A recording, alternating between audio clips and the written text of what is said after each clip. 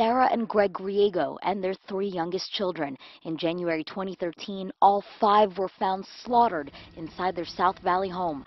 Deputies eventually arrest 15-year-old Nehemiah, who's since admitted to the murders, but as he waits to learn whether he's sentenced as an adult or a juvenile, we're learning Nehemiah did not come clean right away. They died in a car crash or something, and that he's on his own. He's by, he doesn't have anybody now. That's what Jonathan Cottonsteady said he heard from the grandmother of Nehemiah's girlfriend. They were all together at church the day after the shootings.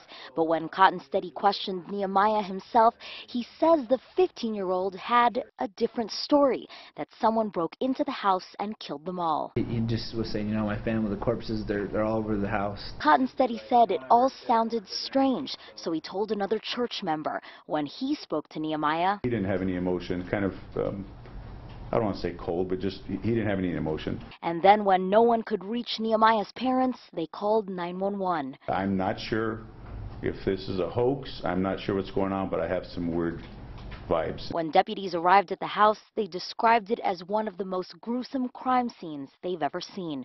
In Albuquerque, Megan Cruz, KOAT Action 7 News. If the judge decides Griego should be sentenced as an adult, he could face up to life in prison. As a juvenile, he'll be treated and likely released when he is 21. Coming up at 6, we're going to hear from a radiologist who examined the murderer's brain.